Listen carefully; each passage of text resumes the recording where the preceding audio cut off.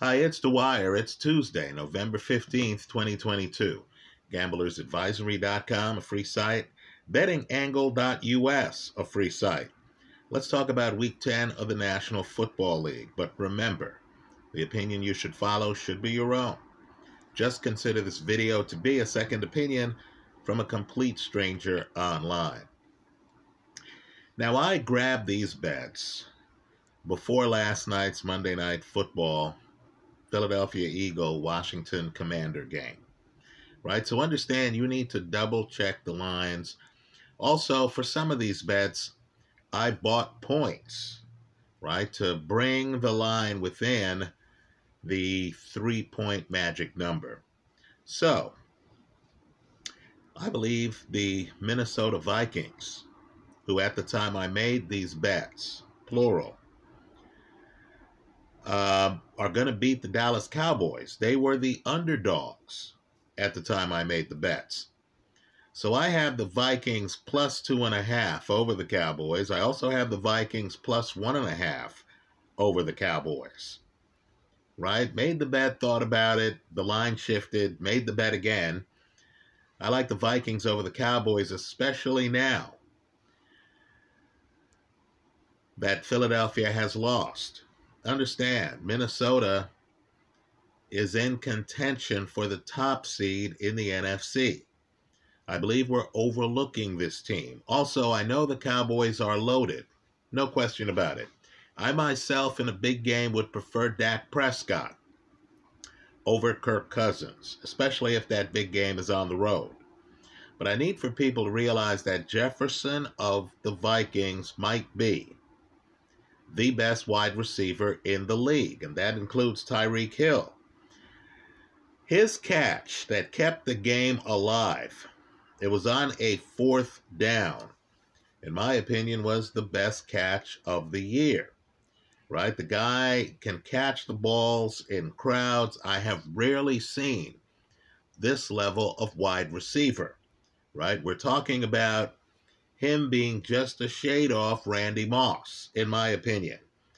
Also, Dalvin Cook got a long touchdown.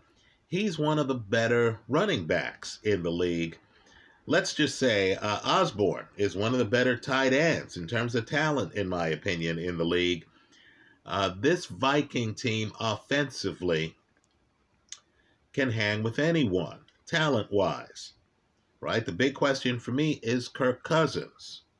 Also, let's face it, Mike McCarthy, and I know we won a Super Bowl with Aaron Rodgers in Green Bay, but he's not great in big games. He just simply isn't. The Cowboys also are without Zeke.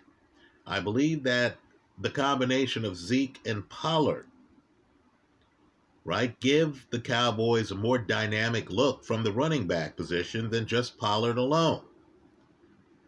Right? So, Dallas lost last week. I'm expecting Dallas to lose this week. I like the Vikings in that game.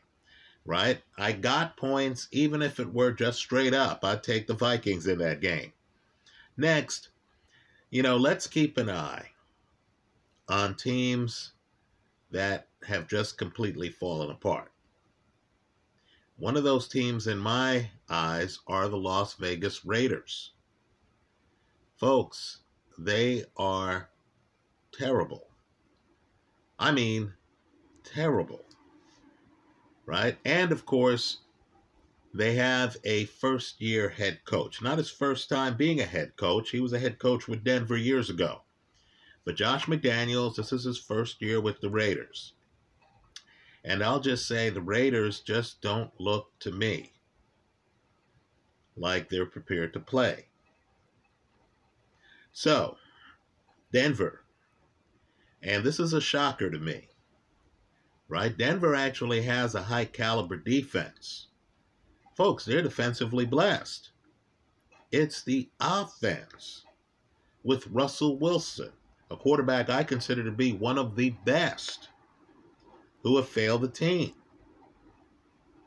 Right? If this offense were even average instead of being below average, the team would be much better off. Nonetheless, given that Denver's defense is an A-level defense in my eyes, right? A-level. I'm taking Denver. I'm laying the 3 against the Las Vegas Raiders, right? I think Las Vegas, nothing is working. Davante Adams has to be asking himself why he left Aaron Rodgers, right? Nothing's working for the Raiders. At least the defense is working for Denver. I like Denver laying 3. Let's remember, too, Denver lost some bad games. They won a game late they shouldn't have won, but they also lost some bad games that they could have done better in. I like Denver -3 over the Raiders. This next game is interesting. Patriots beat the Jets earlier this year, but Mac Jones got sacked 6 times. Right? The Jets seem to figure out how to get to the quarterback. Also, the Jets turned over the ball. You wonder what would have happened had the Jets just not had the turnovers. Now, all of that said, I like the Patriots here. I bought a point, so when I bet, I was able to get the line at Patriots -2.5. Right? At a -144. In other words, to get the point, I had to give away odds. So I'm not getting a great rate of return. It's a -144 for me. But if the game ends on a field goal and the Patriots win it, then I collect. It's not a push. I actually collect on the -2.5. The actual line right now is Patriots -3.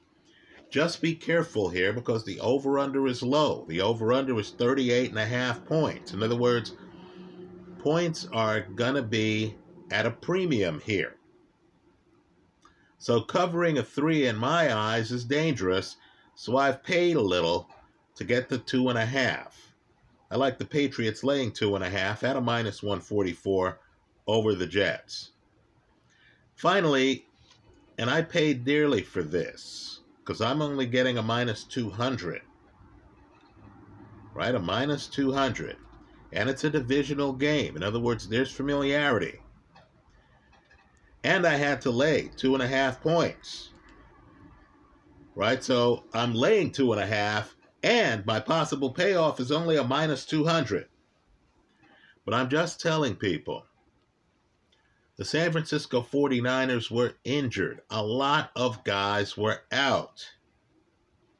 Right? You are simply not going to find a better group of athletes in this league than this team's defense. What I want people to do is to look closely at the box score for the Niner game against the Chargers. Right, folks? Understand, the second half of that game, the Niner defense, and these are guys who are just playing together really for the first time all year, right? A lot of guys were injured. That Niner defense shut down one of the best young quarterbacks in this league in Justin Herbert. Right? Also, the Niners got in the red zone, didn't get in the end zone a couple of times. That game easily could have been wider.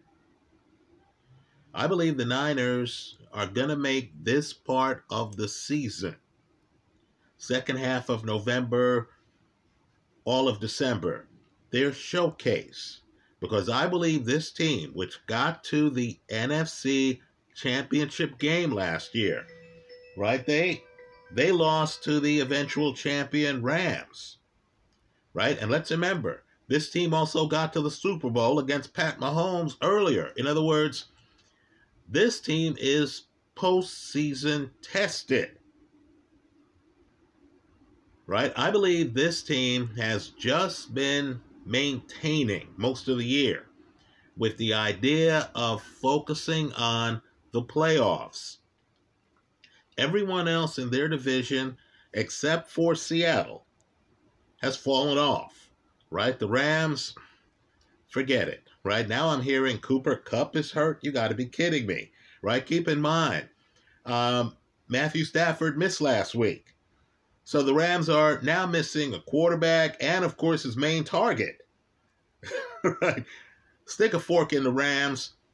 The Niners are playing the Arizona Cardinals. Right now, the Cardinals won last week with a backup quarterback. But let's just say, in my eyes, Kyler Murray is too dependent on DeAndre Hopkins. Right? I'll agree. The Cardinals can surprise you at times. But let's just say I believe they realize all the high hopes they had in August are no longer viable.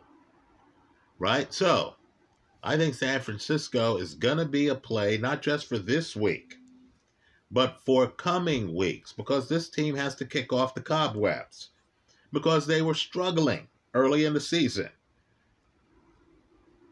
Right? I believe San Francisco is going to be one of these teams to watch. So much so that I'm laying 2.5 points, right? I bought some points in this game. I'm laying 2.5 points.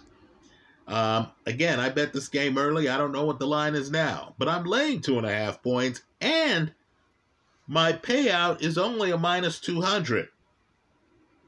I think they handle business against the Cardinals.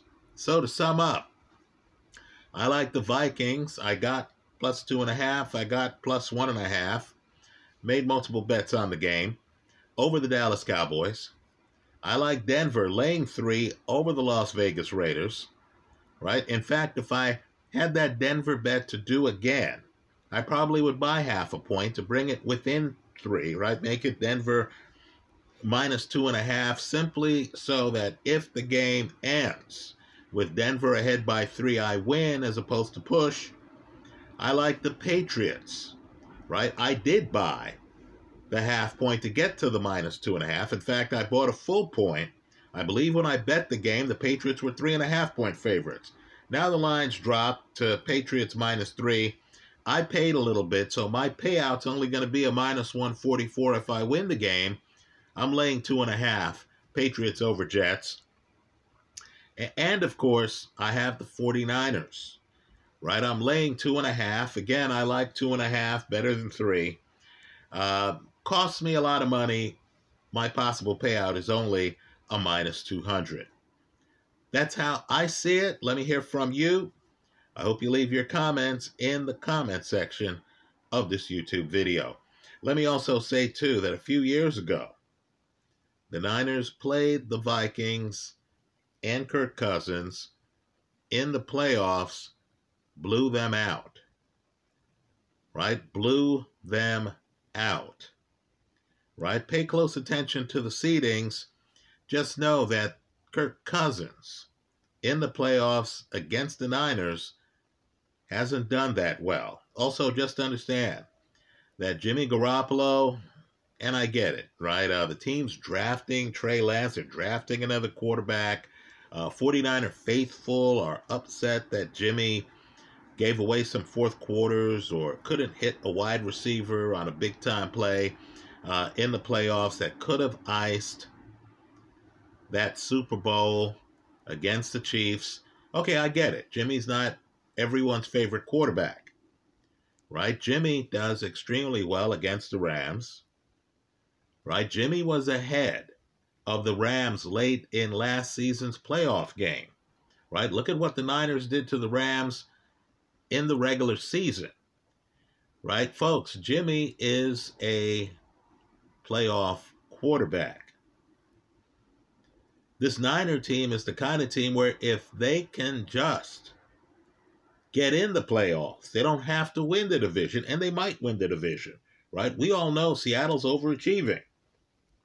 But if this Niner team can just get in the playoffs, then you're looking at possibly a surprise juggernaut. Understand, too, they played Aaron Rodgers in the playoffs, roughed him up, and that Green Bay team was a lot better than this Green Bay team, right? Back then, Rodgers had Devontae Adams, right? Understand, too, Green Bay is going to have to do some work just to get into playoffs, right? I believe they've already lost the division. So just pay attention to how the whole thing works out. The Niners don't have a great record right now. I'm just telling you they have great talent. Right? If they put it together and only lose one or two more games, right, then whatever the seeding is in the NFC, and I understand Philly's going to be highly seeded. Obviously, the Vikings are going to be highly seeded, right? The Cowboys might make a U-turn, turn it around, right? Whatever the seeding is, the Niners are going to be a team you need to keep an eye on. That's how I see it. I expect them to beat Arizona. That's how I see it. Let me hear from you. I hope you leave your picks in the comment section of this YouTube video. Thanks for stopping by.